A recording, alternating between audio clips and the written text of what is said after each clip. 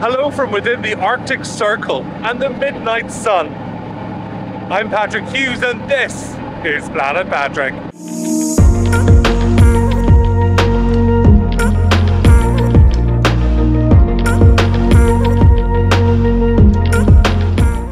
Morning.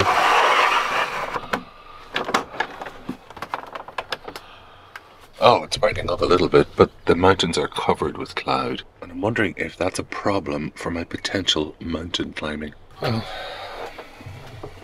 I'm going to start the day with some breakfast. And then work out what happens next.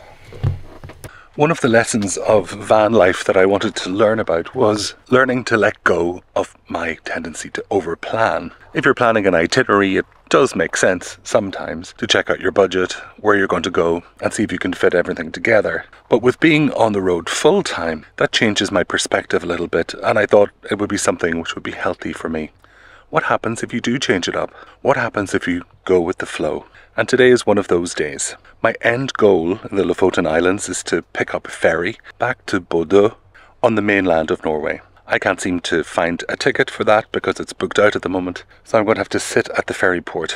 And I have two things that I want to do. I want to visit a town called Henningsvær, which I'm told is very beautiful. It's about an hour and a half from here, and we're going to leave shortly and go do that. And I want to climb the mountain at Reinebringen. I understand it's called Reinebringen. It's all a bit vague where you park and how you get there, but I'm taking a deep breath and just going with it. It might take me one day and I leave tonight.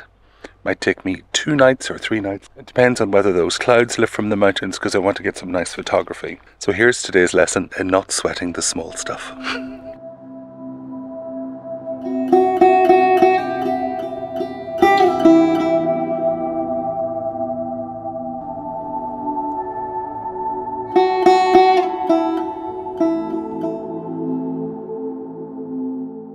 Norway is really good at having places for you to pull in near photogenic pieces of nature. I am appreciating this view.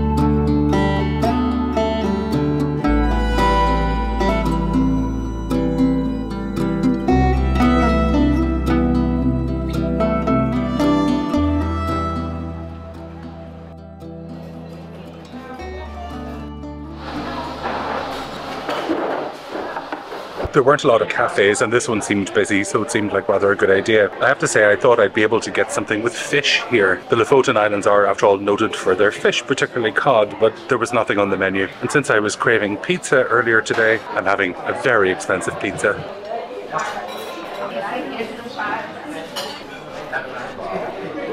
It's so hot, really good.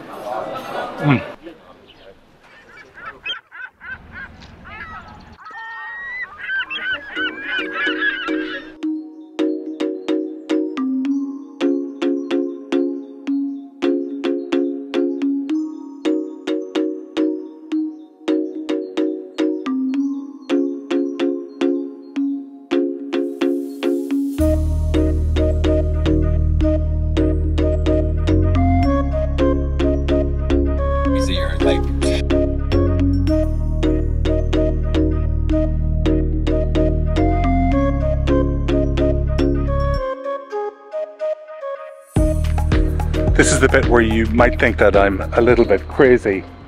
I've shown up to a place called Reinebringen. If you've been to the Lofoten Islands here in Norway, you'll know that Reinebringen is a mountain and I'm about to climb it. Or at least try to. That is the mountain. On the way down here in the motorhome, I started to think about some sensible questions. Have I prepared? Not really. I've been walking a bit more recently, but not doing much in the way of hill climbing. I started to think about how far up it was. My strategy for this is to take it at my own pace, to stop when I need to stop and try my best. If I can't make it to the top, that's okay. I'm starting out today to try, and that's what I'm trying to climb.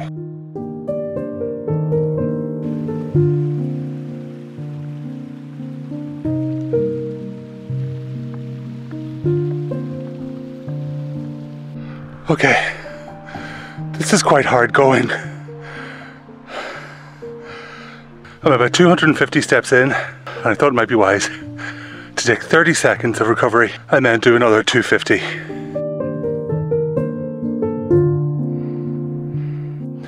I was convinced a couple of hundred steps ago that I was done, and I might be, but I kept going another couple hundred. I'm going to do 100 more.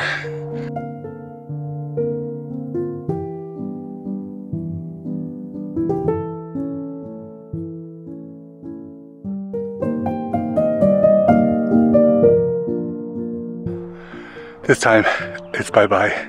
I've made it about 3/4 of the way, but I started to feel lightheaded. I'm going to notch that down. It's a great experience, and next time, be fitter when I try to climb a mountain. Lesson learned.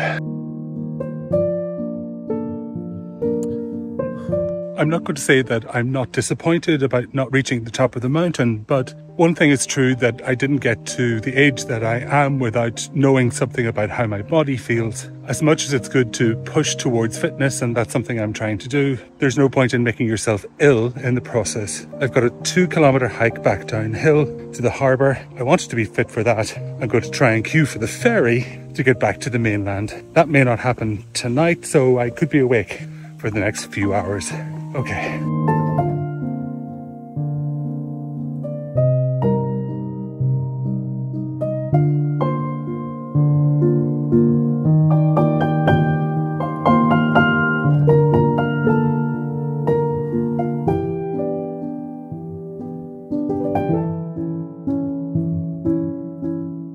I've arrived at the ferry port.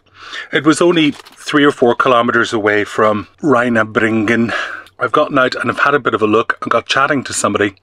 But before I fill you in on where we're at, I'm going to have a little bit of this pizza left over from lunch. Now that I've had a cold pizza snack, I'm feeling slightly more human. Well, human as I can ever feel. So whenever I arrived, I pulled into a random lane, one that was half full, thinking that was sensible. Came down and there's nobody to talk to. There often isn't at a ferry stop in Norway. People appear only 5 minutes or 10 minutes before the boat is scheduled to leave, and that's to take the payment of the next people in line. Norway does a very dramatic line in public toilets and waiting areas, and this one is no exception. Oh, that's hot. Really, really hot.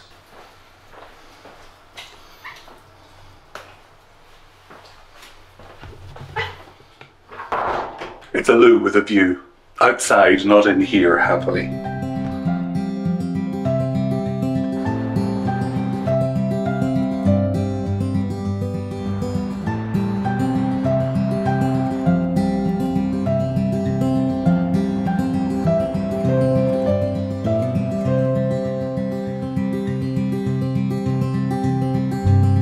Well, we're sailing into lots of rain and away from the Lofoten Islands here in northwestern Norway. What a fantastic experience it was to visit Senja and Lofoten.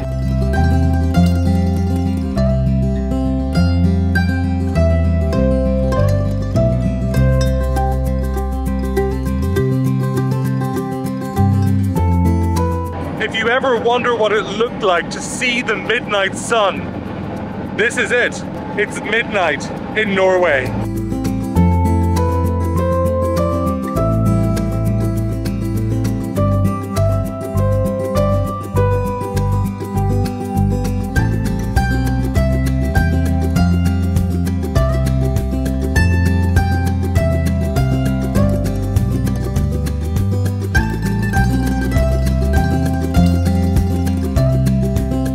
And so we're arriving into the city of Bodø on the mainland of Norway after a 3.5-hour ferry journey from the Lofoten Islands. There's even a little bit of rainbow above the buildings to welcome us back. I had no idea it was this big. Thanks so much for being here for this episode of Planet Patrick from here in Norway. If you haven't already, please do subscribe, and you can follow live stories at This Is Planet Patrick. I'd appreciate your support over on Patreon. But until the next episode, take care. Bye bye.